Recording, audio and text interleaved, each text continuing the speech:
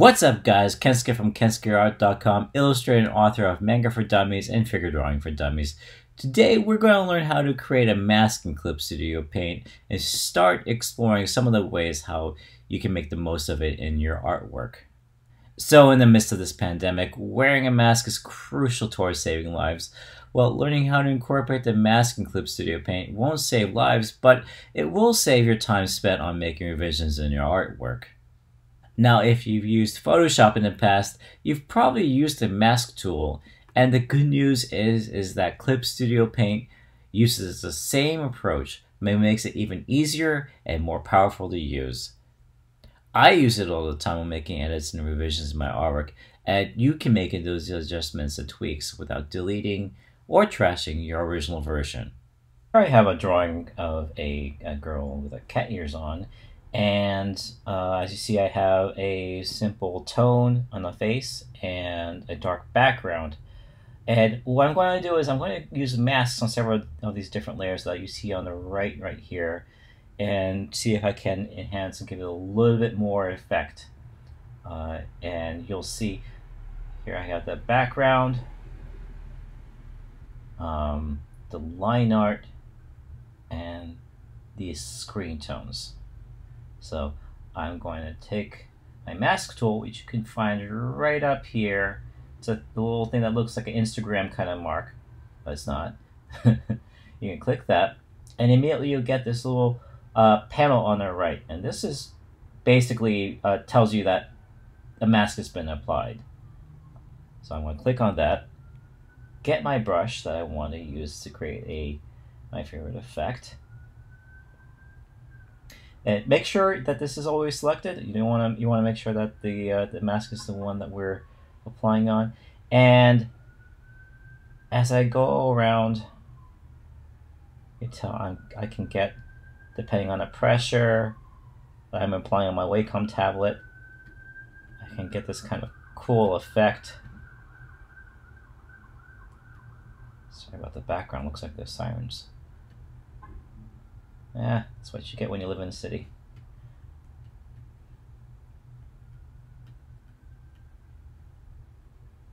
Yeah, it's really cool. And let's say if I wanted to cover it back up, and now this is where it really gets really cool with masking. So if I could go here, click on the black color palette, and I can go ahead and cover it up.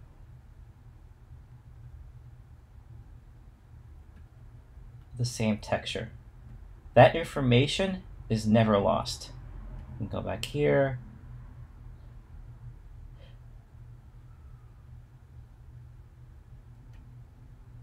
And it's just not line artwork. You can also play with textures. Take the tone scraping tool that I really like to use, and kind of create this little firefly kind of effect.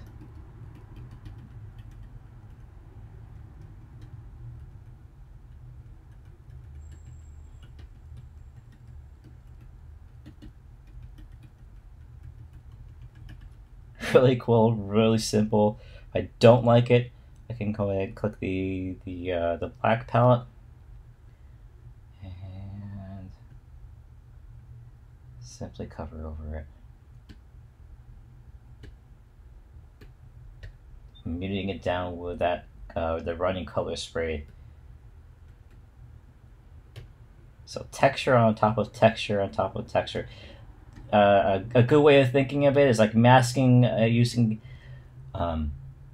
It's like you're using a masking. I'm sorry, using a special brush to mask over a different effect. It is so cool and a lot of fun to use too.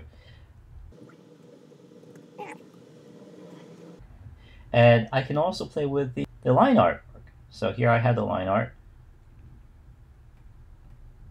And let me zoom in. And let's say, for example, I get email from a client saying, you know what, I don't like those bangs up there. Could you please get rid of them? I'm not quite sure why. I might ask you to to put it back in later, I can say sure. Create a mask tool right here. Again, make sure this white icon is selected.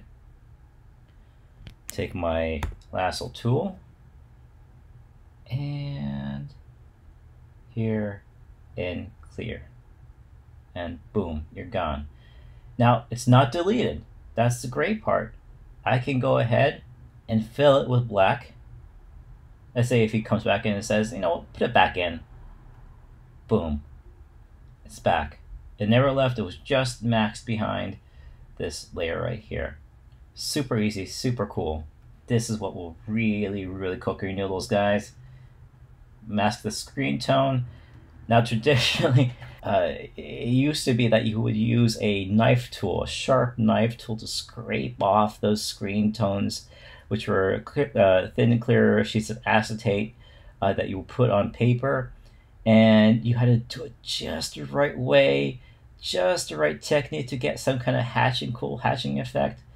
And that thing took hours. And imagine what would happen if by mistake, God forbid, if it tore and you had to redo the whole thing over again. That would have made me really, really upset. But look at this. All you gotta do is make sure it's selected, screen tone. Oh, that's right. I had to make sure. That's another thing. Make sure that the clear thing is selected. Okay, this is erase. The dark. This is erase. I'm sorry. This is the masking. This is unmasking. And I can go ahead and erase or scrape away, if you will. And all those cool effects you can do, scraping away the screen tone. I mean, those of you who grew up with ClipStudio and using the masking tool for this purposes, you guys don't realize how lucky you are to have ClipStudio Paint as your tool. It is unbelievably amazing. It's so simple to use.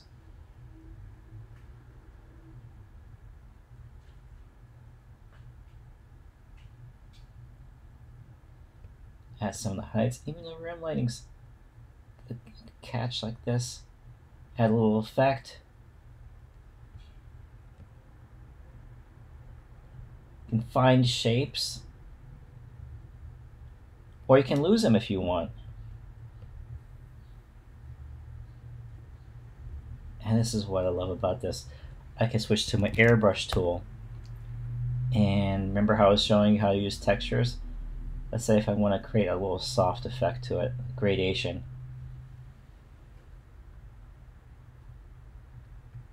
How cool is that? And if I graded too much, I simply click the black button and restore it. No fuss, no muss. Is that correct? I get things. No fuss, no muss. I think that's right. You guys, let me know in the comments below if I got it wrong. Anyway, highlights and eyes. Again, I'm going to select, let's say, a sharp tool.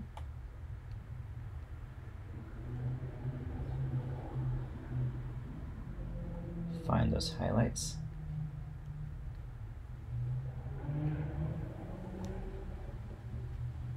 Give her a little bit more chin there.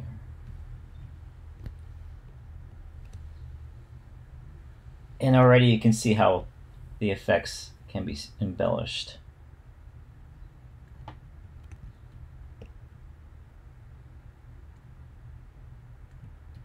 See what I want to do here. Let me clear up that collarbone there.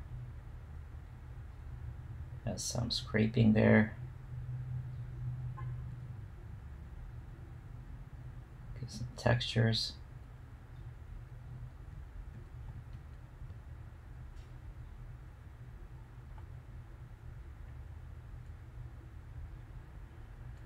So incredibly easy.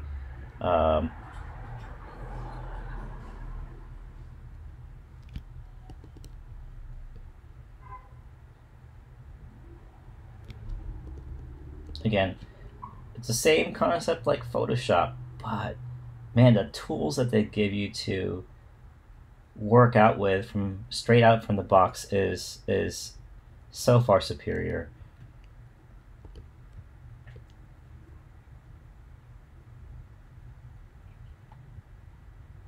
Okay, I think I may have deleted too much here. Let me go ahead and add back. There you go.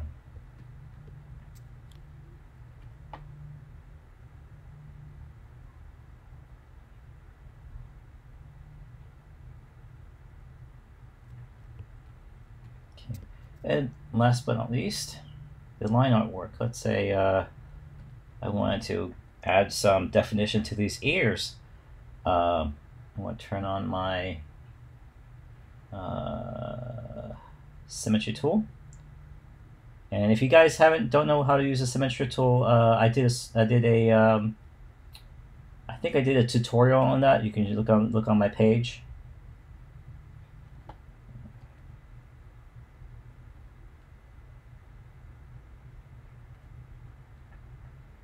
Oh, what happened? It's supposed to do a symmetry effect. Hello. What's going on here? Huh. I don't know what happened. Let me see. Did I have to do the other side? No. Let's see what happened here.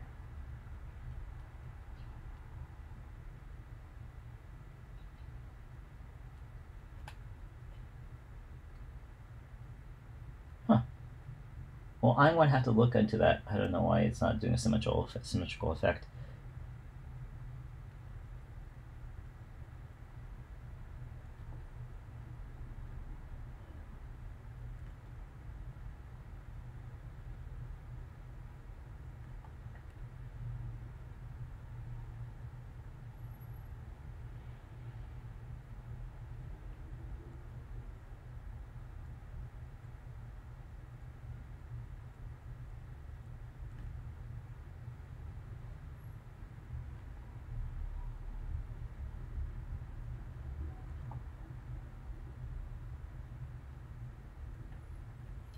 Give it a little bit of texture. Now again, I'm not erasing the outline. It's just simply being masked. So later, if I go ahead and say say if I wanted to erase some of it. Oh, you know what I did?